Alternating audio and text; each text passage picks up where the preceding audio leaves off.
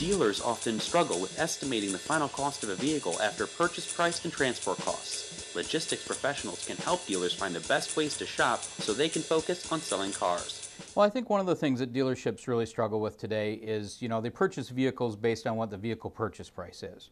Well, the vehicle purchase price is really purchase price plus what does it take to get the vehicle to my dealership. So consequently, a vehicle purchased in Texas that costs X amount of dollars to get back to their dealership in Cincinnati versus a vehicle that's purchased in Florida at the right time of year and the dollars it costs to get back to Cincinnati, my overall cost per unit could be different based on those locations. And it's not just mileage that kicks in there.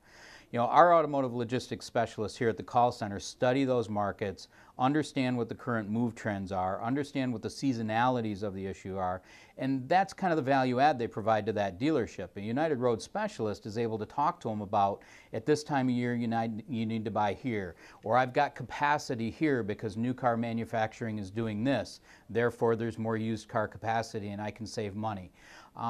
When a dealership talks to one of my specialists, they live and breathe that every single day. That's what they do. They're constantly talking about moving cars. Car dealers are constantly talking about selling cars. We like to tell our dealers, you sell them, we'll get them to you. Don't worry about getting them to you. That's our job. That's what we do best.